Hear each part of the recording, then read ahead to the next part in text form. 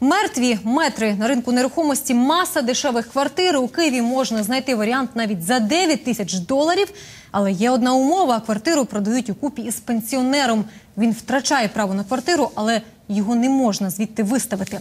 Треба дочекатися смерті. Брати чи ні, цікавився Дмитро Литвиненко. Валерій ніколи не жив сам. От і тепер орендує однокімнатну квартиру з другом. Сплять в одному ліжку. Знаєш, гарячу воду дали. Отлично.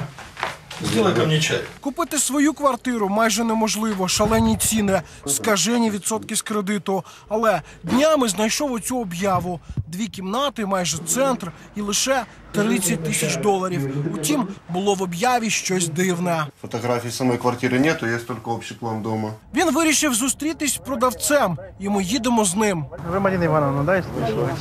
Валера, да, мой друг. Місто зустрічі – сквер. Говорити в офісі, а ще ліпше – пропонованій квартирі продавчиня не захотіла. Одразу повідомила, квартиру продає з бабцею та її сином – алкоголиком. Здесь живет 86 лет бабушка, и с ней живет сын в 60 лет, который не был женат, который цирроз печени. Але то не клопіт заспокоює, бо вони невдовзі помруть. Ми вимагаємо перед початком перемов показати нам квартиру. Нам чемно відмовляють. Вы придете, что в этой квартире смотреть? Кроме тараканов, кроме грязи, кроме запаха этого пенсионного. Та й бабцю ці оглядини не потішать. Пенсионеры, когда идут на этот договор, у них страшный мандраж, что их выбросят на улицу. Один даже держал канистру бензином возле двери. Проте натякають, як бабці житиме занадто довго, можна процес пришвидшити, здати в притулок для літніх. У нас хороший пансион в Фастове. Дом престарелых.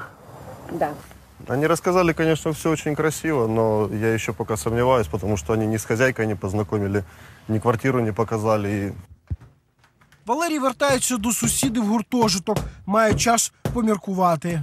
Все нормально, встретились.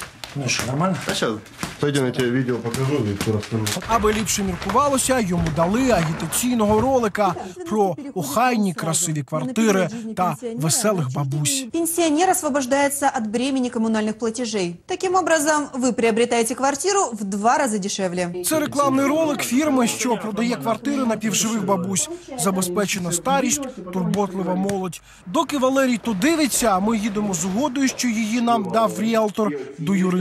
Человек, заключивший такой договор, в любом случае желает смерти бабушки. Висновок – це афера. У покупця ніяких гарантій. Як тільки з'являться родичі пенсіонера, вони відсудять квартиру. Втім, пенсіонер може то і сам зробити. Створювати умови для нормальної життєдіяльності. То есть фактически, если бабушка скажет, мне нужно поехать на Гоа, человек по этому договору обязан свозить бабушку туда. А если он не повезет бабушку на Гоа, за 2,5 секунды этот договор будет расторгнут судебным порядком. Нарешті ми їдемо до бабці, квартиру якої нам запропонувала агент. Вона лишила адресу: вулиця Тополева, будинок 30. Валерій, ти готовий? Да. Добре, це вулиця Тополева. Тут має бути наша квартира. 4, 6, будинок 7 з тої сторони. І, здається, вулиця закінчується. Але знаєте, 30-й будинок? Як будинку 30-й немає. Взагалі немає на вулиці? Взагалі. Дякую. Прошу. Спасибо. Схоже, не буде тобі квартири. Валерій остаточно визначився на такі об'яви більше не реагувати. Дмитро Литвиненко, Олексій Синельников. Програма «Вікна» СТБ.